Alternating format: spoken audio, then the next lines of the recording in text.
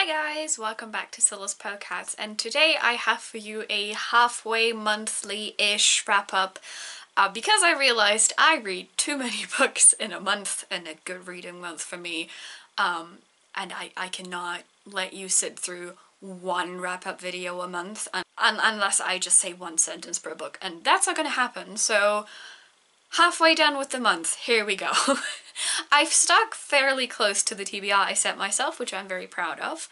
But before we get into those, let's quickly talk about the ones that I'm currently in the middle of. So first off, we have, this one is actually from my TBR, we have The Witchwood Crown by Ted Williams. This is a reread for me, but I found out I don't really remember anything that happened in the book. So it's technically not a reread, I guess. I am, as you can see, I've gotten a fairly chunk into this. I am on page 450 out of about 700. I have good feelings about this. I think I'm gonna finish this maybe today, maybe tomorrow. It has a very different vibe than the first series that is set in Ostenard, which is Memory, Sorrow and Thorn. And while Ted Williams does say that you can just pick up The Last King of Ostenard without having read the first series that is set in Ostenard, I personally don't really recommend it unless you plan on never picking up Memory, Sorrow and Thorn, because you will be thoroughly spoiled for that. Because this is set about 30-ish years after the first series takes place. It has a very different feeling to it because in the first series we mostly follow Simon, who is one of those very typical farm boy slash, in this case, kitchen boy turned hero turned something else entirely. I don't want to spoil too much. And this book offers a very different perspective. This book also has a recurring cast, a lot of recurring cast from the first series, and so it feels like it's trying to balance the old with the new. In my opinion, it's doing a fairly good job of that, but it has a very different feeling to it than Memory, Sorrow and Thorn. So if you have read the first series and you want to pick up this one, I just want you to keep that in mind. There are going to be different characters, and there are going to be different characters to be slightly annoyed by, but then also find incredibly endearing, which is exactly what's happening with this one. So I'm enjoying myself, and we love to see it. It's so heavy. I'm gonna put that down, Jesus Christ. Right, so the second one that I'm currently in the middle of is actually not technically on my August TBR, but I've got this from Sarah, and I'm driving over to her place to visit her soon, and I want to give her at least this book back from the series because I also have the third one, and that is The Ichthysar Falcon by K.S. Viloso, which is the second book in the Chronicles of the Bitch Queen. I have like 150 pages left, I want to say, roundabout. The writing, the font is just incredibly small, and for some reason my brain does not compute, and I underestimate how much time this is going to take me. I'm not 100% on board with the book. I think there's a big discrepancy between how the character is viewed by others versus how she views herself. And while I usually like characters like that, for some reason, the fact that it's written in first person and also some personal issues that I have with the book don't really make it into an intriguing character dynamic for me, but more almost annoying. And almost like the book is characterizing her, like the main character, who's also called the Bitch Queen. For some reason, it just makes her seem like a very unrounded character and very flat. But I am enjoying myself, and whenever I sit down to read it, I do get sucked into the world again, so I do have hopes that this is gonna change even more. And I have the third book as well, which is The Dragon of Jin Sayeng, and so I will be intrigued to see if these issues carry over for me within, like, up to the last book, I would say, or if I find myself suddenly really, really loving these. So, well, we will see what happens. Right, after those two are out of the way, I have two that I don't own physically because I got both of them from the library, and both of them were audiobooks. The first one is, I believe it's called The Whispering Skull. It's the second book in the Lockwood & Co. series by Jonathan Stroud. This was a reread, or in this case re-listen for me, but this is the first time that I'm interacting with the English books instead of the German translations. And it's just a fun time. I listened to it while I was doing some other stuff as well, and I mostly just listened to it because I wanted to have background noise that was not just music. So I enjoyed myself. I had a fun little time as per usual. I think I gave it like around 4 stars because it was just an overall enjoyable experience. And I did really enjoy the audiobook and how it was made up. And the second audiobook that I also got from the library is Threads That Bind by Kika Hatsupulu. This is a new YA fantasy. I believe it's the beginning of a trilogy, but at the very least, there's another book coming out. And I personally really enjoyed it. I'm very critical when it comes to YA fantasy, and I sometimes feel very bad about that, but I really enjoyed myself with this. I didn't like that there was a lot of info dumping, which is something that YA fantasy tends to do, and I'm not the biggest fan of that. But the characters were fantastically written. I really enjoyed the, like, sister dynamics that Kika Hatsupulu put in there. And also, and this is entirely biased and doing the book a lot of favors, and I will not be backing down from this, I'm really happy that we're getting a, like, Greek myth-inspired YA fantasy book that is actually written by a Greek author. It's sad that this is, you know, it's sad that I'm so excited about that, but here we are. So yeah, I gave it, I think, 4.5 stars or something around those lines. I don't have my notes with me right now because our internet is gone. It's a struggle all over, but ignore that. But I really enjoyed my time with it, and I thought the narrator was fantastic. So if you are an audiobook girly, gender neutral, and you want to pick this book up, I do recommend the audio because it was really great. Right, moving on. We have 3 more German ones that I very briefly want to talk about. We have Rowan and Ash. This was a queer German fantasy book. I enjoyed it. I had a good fun time with it. I like the romance. I thought there could have been a lot more going on with this book, but like I already anticipated this to be a romantasy, and so I got exactly what I was asking for. It was not too deep. It was not overly shallow. We were fine. Rowan and Ash and I, we were fine. That's probably the best I can say about that. Grey by Leonie Swan. I think I very briefly talked about what I expected from this, and to be honest, I didn't exactly get what I was expecting because I thought that it was going to be from Grey's point of view, but it's not. It's actually from Dr. Augustus Huff's point of view. I did enjoy the book getting into it. It was not my favorite, but I fully read it, and Grey and I, we were friends, I suppose. We were holding hands every once in a while. I don't yet know if I'm going to keep this because, again, this is one of the books from the pile of books where I'm not sure if I'm going to keep them or not, and where I just want to give them a chance. And if we're not enjoying ourselves, they go. That's basically what's happening. And I don't yet know if Grey is going to go, but at least Grey is now read, so that's great. Next one, this one is a DNF. It's from the same German books I want to give a chance, and that would be Bookman by Levi Tidar. No. I knew that there was going to be a fridging of the wife, and it happened very soon, and then for some reason the main character, who was supposed to be in love with this person and wanted to marry her, just didn't care anymore. I was very emotionally disconnected from the series, and it felt like he was emotionally disconnected from it, and that was just too much emotional disconnect going on for me. And I feel like the book was trying to do so many things at once because it was trying to talk about, like, characters coming alive from specific books, and it was trying to talk about a terrorist who is called the Bookman who blows things up, which, great. And it was trying to talk about an origin story for Orphan, which, you know, we're aware that this is probably not his real name and everything. But I think it was trying to do too much at once, and the writing didn't really help. I was severely disconnected from the story. I made it like 100 pages in, and then I was like, you know what? The entire experiment is to give these books a chance and then toss them aside if I don't like them. So this is what happened to Bookman. I do not have time and or space on my shelves to keep books and to continue to read books that do not interest me whatsoever, and I've paid like €2 for this, so honestly, you know, we had a good run, you tried, you failed, it's fine, it'd be like that. So that is the DNF of the month at this point. And now, I hope that I can do all of this with my battery. I might have to come back to this at some point. But anyway, I have 2 books here where I've done a review of. I will be linking that up there in the description down below. So first of all, we have the BBC National Short Story Award, and then we have my reread of Juniper and Thorn by Ava Reid. I loved both of these very much.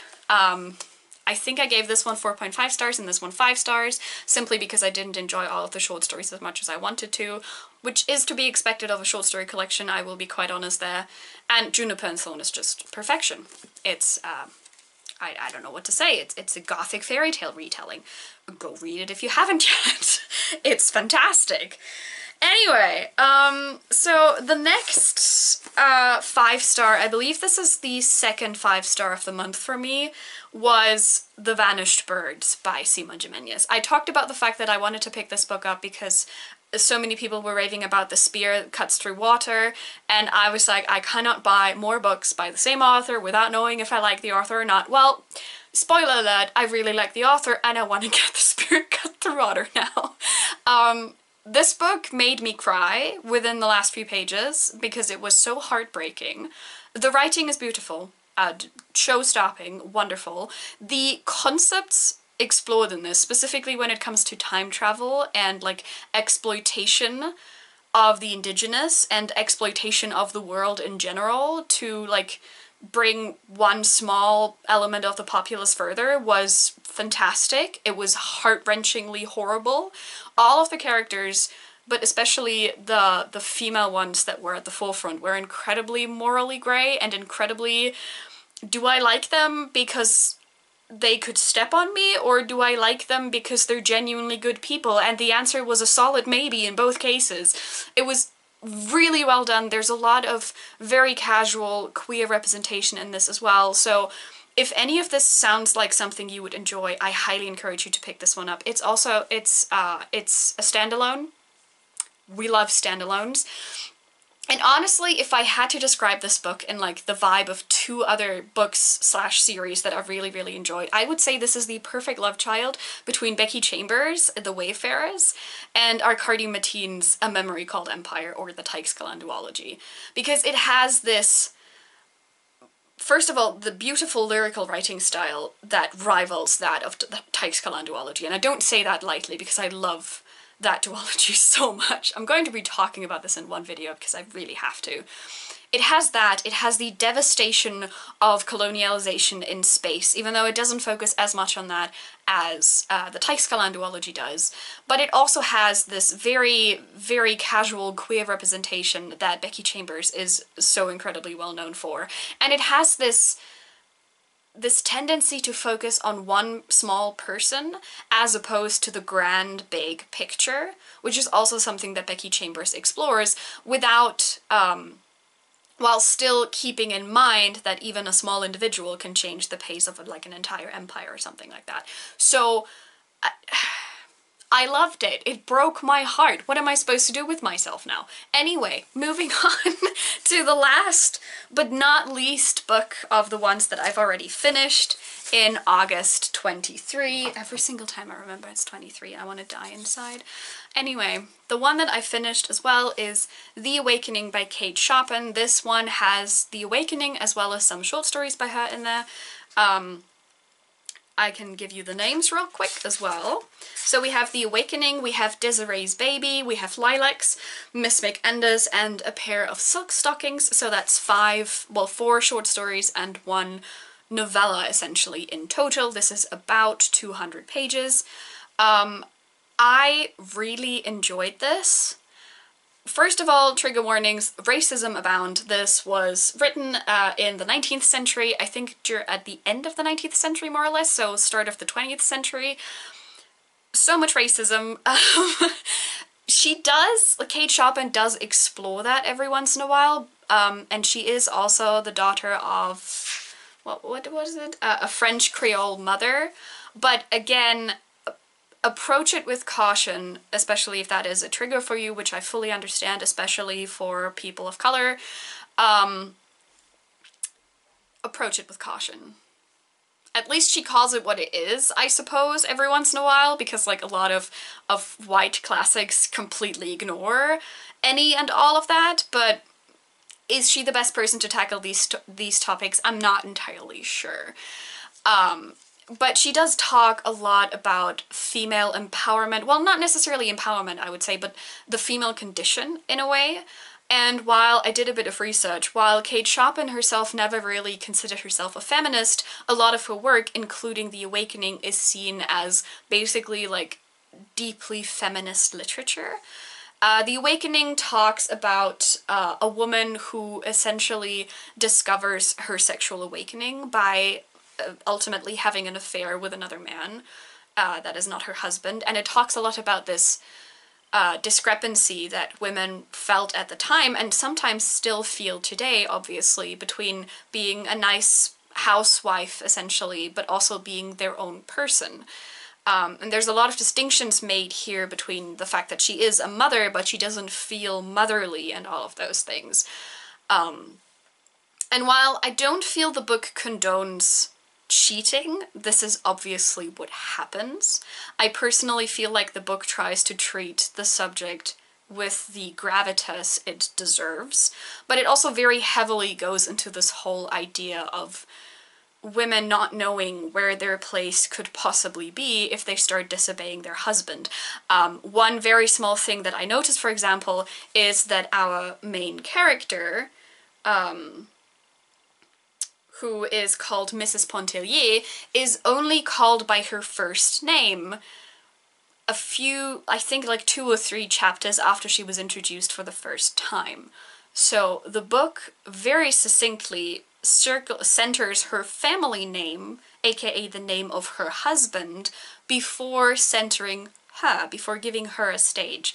And I feel like through subtle ways like that, Kate Chopin makes it incredibly obvious how women were treated at the time and how devastating that could have been. By the way, in case you didn't know yet, this book also had like a massive controversy surrounding it because of the like empowerment of female sexuality in a way, quote unquote. And another fun tidbit is if you read Lilacs, it reads very gay. I believe, if I did my research right, a lot of people, like specifically from the sapphic community, also refer back to Lilacs as one of the reasons why purple is such a prominent color in lesbianism and sapphic cultures. So, you know, that's just aside. I think The Awakening in and of itself is a very great classic to start yourself on if you're not fully familiar with classics, especially classics from like somewhat later times. Again, this is late 19th, early 20th century, because the writing style is relatively simple and straightforward, and it is also pretty short, so that's nice.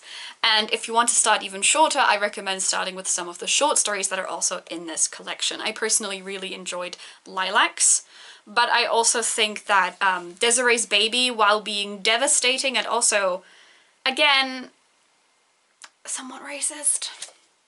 Anyway, they're good starting points if you want to start enjoying classical literature from later on in any kind of different writing periods, because they are fairly easily understood and they're also fairly short, so that's nice. Right, with that, I'm actually done with the books that I've read so far in August. I think I had a great reading experience so far. My book experiment of trying to get rid of books on my shelves is going somewhere, going strong, question mark, I'm not sure. But apart from that, I had some really great experiences with some of the books I've read. I had a few, 2, actually 5 stars. I had a few 4 stars, like for example The Awakening. I had a lot of experiences in between. I think the lowest I rated anything, apart from the fact that I DNF'd Bookman, was actually Rowan and Ash, with 3.75. I love Storygraph for doing the 0.75 and 0.25, by the way. Thank you very much. So yeah, so far the reading month is going great. We hope that this will continue. I do have a few more, particularly I think 2 rather big ones, which would be The Dragon of Jinsayang and also The Liar's Knot, which I do want to start. But I will definitely keep you updated on that. whenever the time comes, and until then, I hope that you have a nice reading experience as well. I hope that your August reading experience is going great, and I will see you soon.